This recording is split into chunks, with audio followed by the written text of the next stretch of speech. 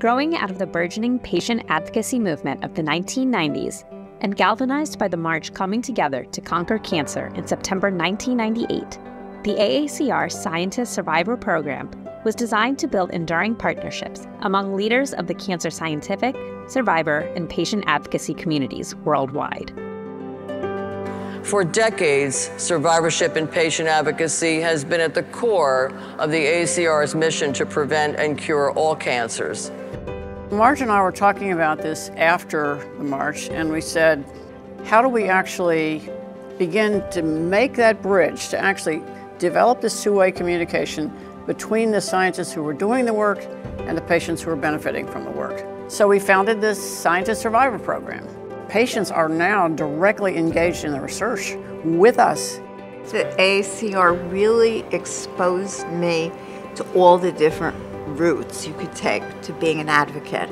It gave me a chance to see up close and meet researchers, and we had a mentor one-on-one. That relationship is bidirectional. I'm learning just as much from the survivor as a survivor is learning from me as a scientist. It's good to work with the scientific mentors. It broadens my perspective as an advocate. It opens my eyes to new possibilities.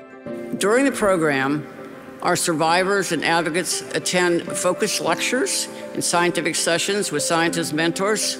They foster exchanges in which patients and advocates explore the biology behind treatment decisions, and scientists learn a lot about the impact of what I call the patient's journey. Everything is about relationship. So if I can bring the patient perspective and gather the research perspective, I think that's a great thing. I think that's empowerment. The program has positively changed the lives of those affected by cancer, and it has constructively impacted the work of basic translational and clinical researchers around the world.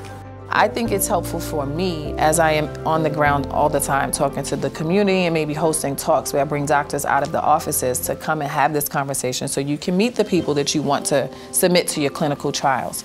Creating that relationship where there's mutual respect and learning from each other is so important for advocates, but it's also important for the researchers. Many of them never have conversations with patients, and that is something that this program gives to researchers as well.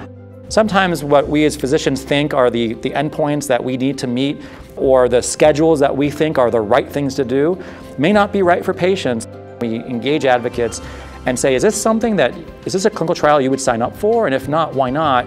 Because the obligation is not on them, but on us as physicians to do better.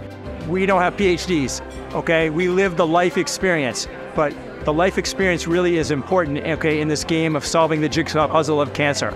I tell the survivors all the time, a lot of the ideas I have around the research comes from you, more so than what's in PubMed or what's in the current scientific body of literature. The Scientist Survivor Program has as its primary goal to increase the number of survivors in this country as well as around the world. And we can only do that through knowledge. Changing the face of cancer is what we're all about. You guys have changed the world.